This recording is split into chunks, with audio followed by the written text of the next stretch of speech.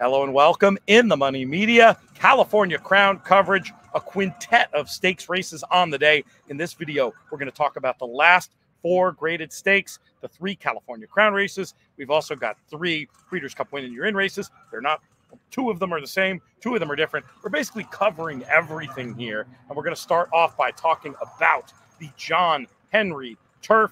JK, what's your view on this one? Very interesting race, to be sure. You've got Gold Phoenix. This is sort of like his white whale, a race he's tried to win a couple of times, had some rough trips, but he's won everything else in California. Is this where he wins this race? Well, look, I don't have a problem with him as an individual, but there's a couple of horses in here I like a little bit more. So while he might get it done here, the other Phil D'Amato was the one that kind of caught my attention. And there's probably a few of them. The 3, what are we calling this horse? Divine Propos? Yeah, I can't decide if it's Divine or Divine. Like Divine Propos somehow sounds a little bit better, but I know the one you mean because this is the horse that I came up with too. Why don't you give the case first?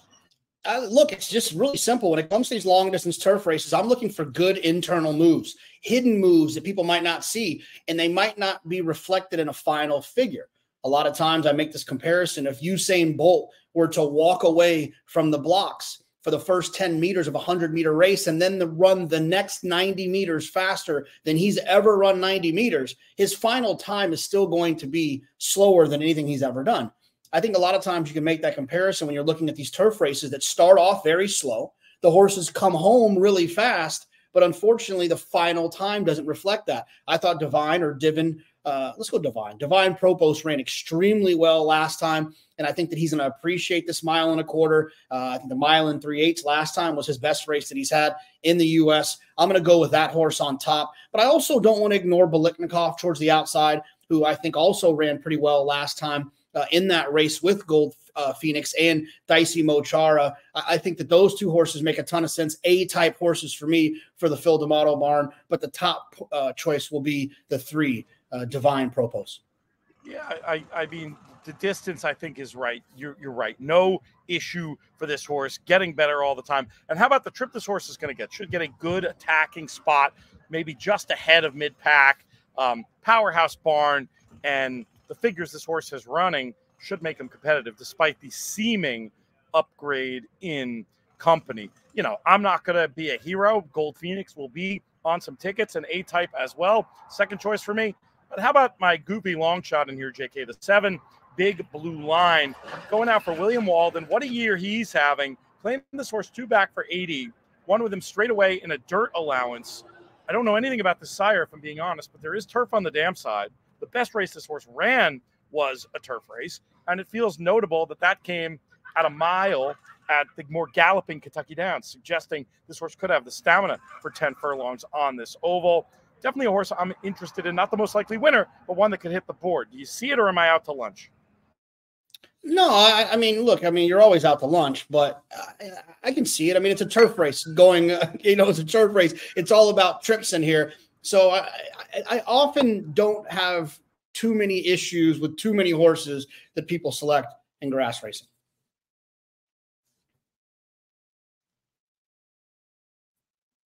Let's pivot to the next race on the card that we're going to talk about, the Grade 2 Eddie D. We're going down the hill here.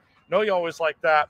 And we have some East Coast form heading out west in the form of Big Invasion, a horse you and I have both been big fans of for a long time. And my faith has wavered in him at times. Your faith has never wavered in Big Invasion. You had him last time. Do you like him right back here? Oh, God. There's a short list of probably 3 horses that I have wished, and I have at one time or another wished would run down the hill. Right? Famously, Bobby's Kitten was a dream of mine to see run down the hill. That horse won the Breeders' Cup Turf Sprint.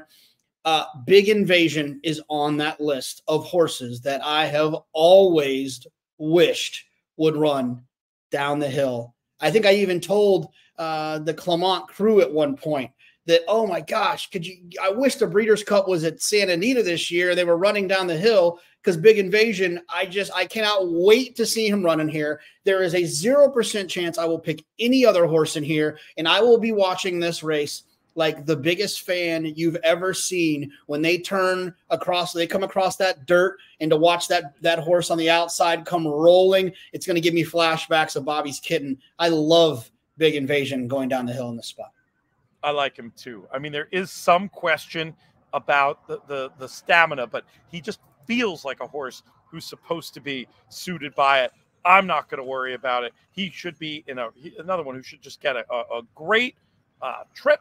And I think we might just get a backable price, JK, because of the questions about the downhill and just the fact that this is a big full field. I'm going to feather in some other backups in this spot. A runner like First Piece, I think, is interesting. Really likes the downhill, should get a good trip.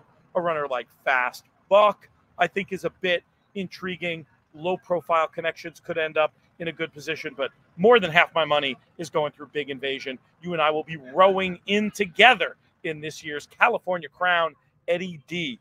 Let's get to the big one, the race that gives the day its name, I want to say the inaugural running, but it's obviously a race with other names that's been around for a long time. It's the Grade 1 California Crown, going 1 1/8 on the dirt. National Treasure versus Muth. That seems to be the storyline. Is it as simple as that? And how do you separate them if you do? I think a lot of people are going to fall for the Muth trap. And while there is an opportunity, I think, for Muth to kind of grow up a little bit, right? To show that I'm progressing 3-year-old. Man, if you look at his last race, not counting National Treasure's last race, National Treasure had 3 races prior to that were faster at every point of call, and from a pace figure standpoint and a final figure standpoint. I just think National Treasure is a little bit better. I also think that National Treasure and Muth both have similar styles, and I can't see Baffert getting too crazy with rating them. I think he's going to probably let them sit off of one another, but they're talented and they're going to run at each other. If one of them does and is able to kind of hold off the other one and win, in my opinion, it's going to be National Treasure. And if that doesn't happen, I think it sets up nicely for a horse like Senor Buscador, right? So National Treasure is the one I want in the war between him and Muth, which is weird considering the fact they're coming from the same barn. Senor Buscador is the one that I want if and when the race falls apart, which it potentially could, depending what the strategy and what the instructions are on the 2 Baffert speed types. I think there's close to a 0% chance that the Bafferts do. I think they're going to back it down. Team tactics. I mean, we've seen this movie before. I can't think of too many Baffert scrimmages where they dueled and another horse won. It has happened. I can think of, there was that Yakteen horse a couple of years ago, maybe it was, who benefited from a situation like that. But I think they're going to back it down. Here's my issue with National Treasure. The last race was bloody awful. I mean, as bad as it gets. You know, I thought it was tactics, but then there was the quotes from John Velazquez after the race that he just at no point had any horse. That just doesn't make me want to trust him. Meanwhile, Muth, very progressive. I know he was ridden last time, but I mean, he was off a 6-month layoff. Assuming he was maybe undertrained coming into that, Clocker Report will provide some intel here. If we see National Treasure as A-minuses and Muth is B's, I may reverse course here. But I do think this might be an interesting chance for the progressive 3-year-old, who I think will be a bigger, more significantly a bigger price than National Treasure, than the morning line suggests. I think it's an interesting opportunity to press him. I feel like he can lock it up with them. I love Senor Buscador as a horse, but I think he's going to be flying late. I mean, Buscador becomes a little bit interesting for the Classic in that scenario you and I have been talking about in other shows for Sierra Leone. If, that ends up being some big pace burn up, Buscador is interesting, but I just think he's going to be against the flow here.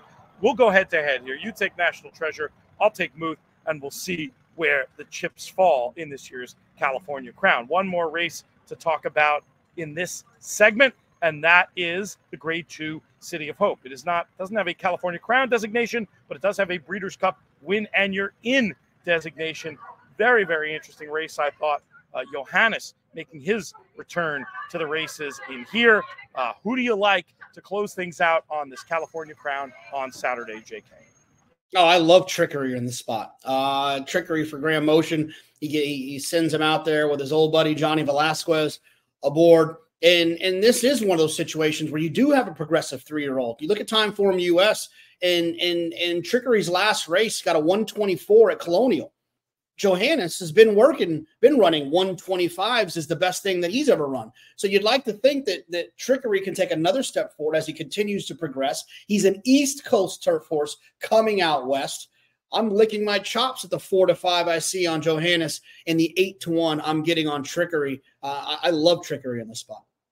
Whoa, you think Trickery will be that kind of price? That would be amazing. The morning line is 8-1. That's crazy. I mean, in a great way. I hope it's right because, I mean, I don't think it is, to be honest with you. But I would love it if it were. I mean, you already made a great point. It's the progressive 3-year-old. This horse has been so cool this year. Second place finisher in that Secretariat has come back to frank that form. Should get an excellent spot. It's funny because this is one where other speed figures agree with what you said about Time Form, but Bayer has a chasm between Johannes and the rest of this field. But I'm just not sure it's fully warranted. Look, he can win. You can probably lock it up with the two of them, but I like Trickery. I'll be pressing Trickery in this spot. And in terms of a longer shot, I could see messing around the littlest bit underneath, deeper backups with Almendaris, just because I thought he was really against the flow in that Del Mar race. Ended up finishing second. Thought he had an excuse 2-back-2 moving into a fast pace. Problem with him is he's going to need a lot of things to go right. He's going to need fast pace, which you may or may not get, won't affect Trickery or Johannes that much because they'll be tactical, and he's going to need both of them to underperform. So more of an underneath type for me. Trickery all the way. We are in lockstep. Godspeed, JK, when it comes to this inaugural running of the California Crown. Make sure you subscribe to the In the Money Media YouTube channel to get all of our YouTube exclusive content, and check back into space tomorrow. We've got another California Crown show with the likes of Jerry Bailey, Randy Moss, Brittany Urton, and how did I freeze? How did my brain freeze on the fourth member of this team? Nick Locke. Sorry, Nick. It's going to be great. Make sure you check it out on the In the Money Media YouTube channel.